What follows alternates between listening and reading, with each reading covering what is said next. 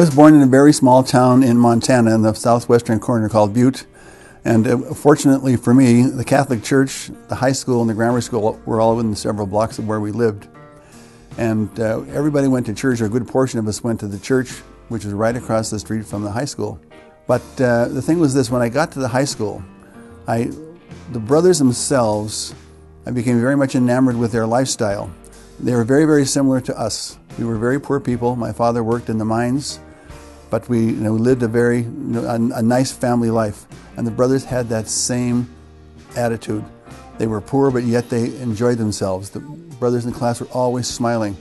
And I actually made a conscious decision to join the brothers when I was a freshman in high school within October. And there wasn't any flash of lightning. There wasn't anything that, it was just simply I saw visually people that resembled my family life. And I said, I can do this. One thing, when young people ask me, what's the one thing I enjoy about bringing the brothers, my comment would be, no matter where I go across the world, if I'm in a brothers community, I'm home. And you feel at home, and there's no burdens, no stresses. No matter where you are, you're at home because you're in a community with other brothers. But I think the community is a very important piece of this.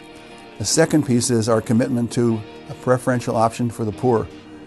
Again, that's poverty, chastity, and obedience are the three vows that we take.